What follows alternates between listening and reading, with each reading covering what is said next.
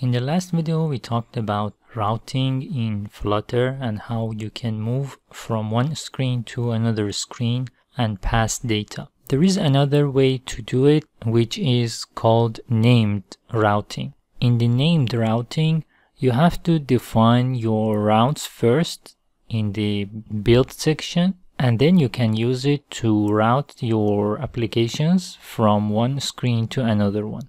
We are going to modify the same application as the previous video, so the application is the same, but we are using named routing. In the build section and inside the material app, we start by initializing the route. The initial route will be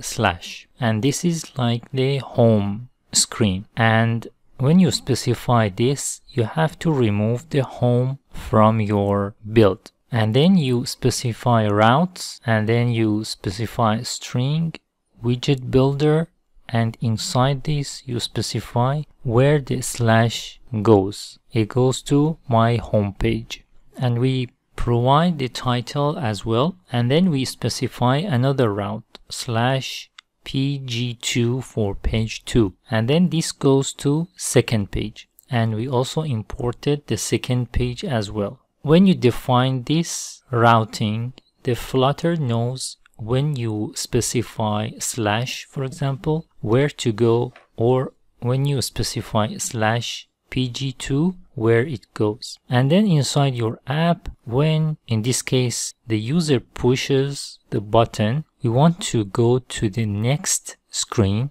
and pass the summation of two values that the user entered. So we call navigator.pushName, and we specify context, and we specify the path, which is slash pg2 for page 2. And then we specify arguments. Inside the arguments, you have to specify it as a map. For example, sum maps to the sum variable, which is available here. And then we pass the sum to the second screen in this way. Inside the second screen, what we need to do is to go to the build function, and before scaffold, we specify that final map arguments equals to modal route.of context.settings.arguments as map.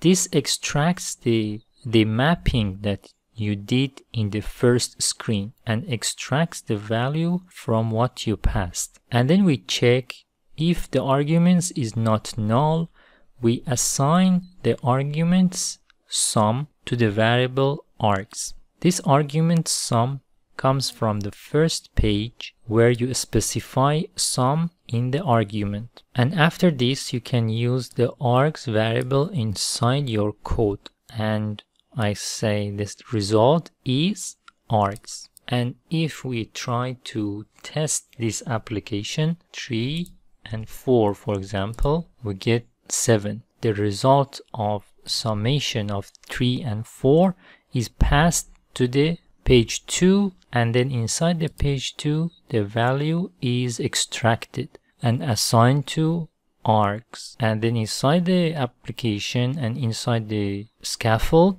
you can use it to show the result on the screen. This was a short video. I hope it was helpful.